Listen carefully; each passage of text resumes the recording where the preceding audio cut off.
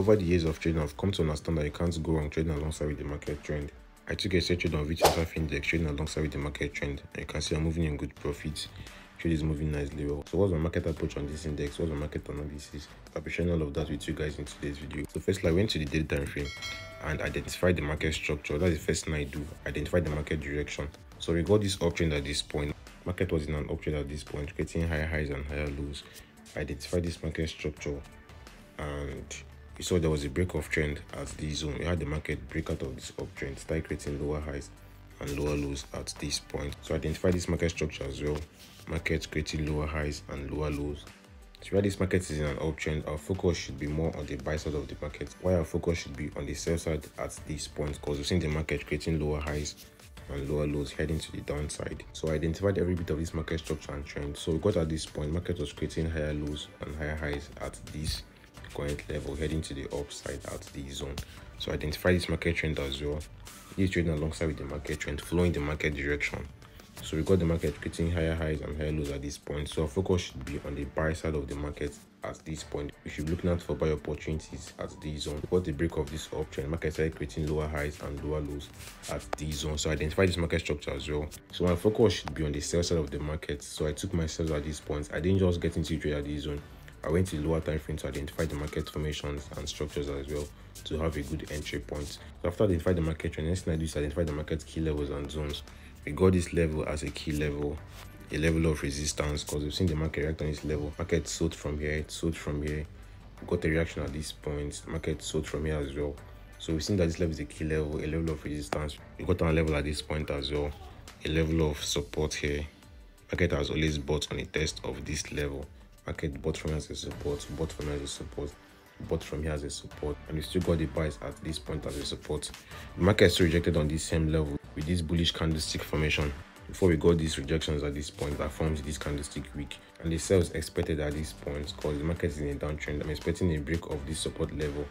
I'm expecting more sales in the coming days on 25 index, and we have this level 2 as a key level. Another important level you have to identify. This level was a level of support at this zone.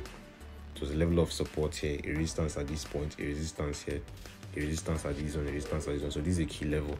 We're likely to get the market sell to this zone to react on this level. So let's watch out for this zone as a possible buy level in the coming days on 25 index. So I was able to get into it at this point. I went to the 4-hour time frame and saw that the market was creating this lower highs formation. We had the structure at this point basically. We had the market formation at this zone. Identify this market trend as well, this current market trend. I always make sure I'm working alongside with the market trend.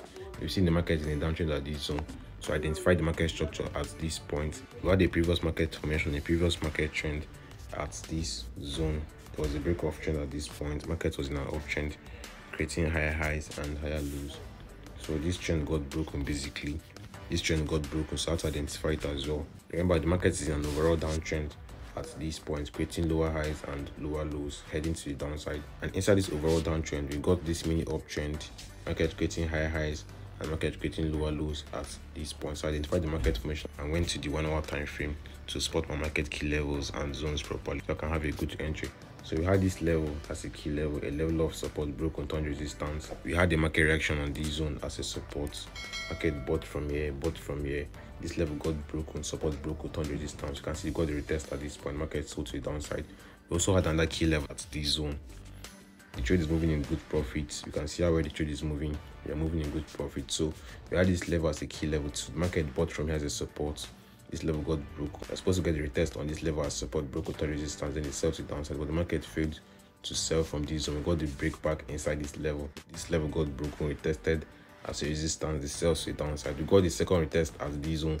We didn't really get a proper retest at this point. This break and retest is not really a proper retest. So the market came to give a proper retest at this zone, which we got here. So on the retest of this level, we had a candlestick formation, a nice candlestick formation, which gave me my sell entry idea. So we got this pin bar formation at this zone. I knew the market is going to sell on this candlestick formation. We got the sells with this bearish engulfing candle on the 1-hour time frame at this point. So next I went to the 15-minute time frame and spotted another level, another key level 2. Remember, focus on the sell side of the market. So looking out for sell opportunities.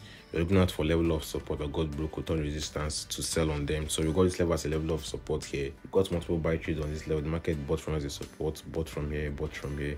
This support level got broken, retested, sells to the downside, support broke, return resistance. We got the sells to the downside. We got the market push back inside this level, but failed to break these highs.